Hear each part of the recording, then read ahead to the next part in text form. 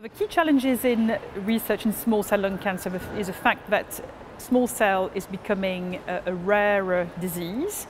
We know that the incidence is declining, so 10 to 15% of all lung cancer patients have small cell lung cancer compared to over 20% 10 years ago.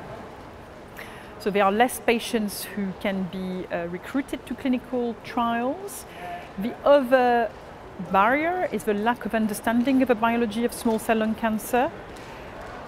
We do not have a level of understanding and research that has been done in the field of non-small cell lung cancer, for example, in terms of genetic alterations, but research is ongoing in this field.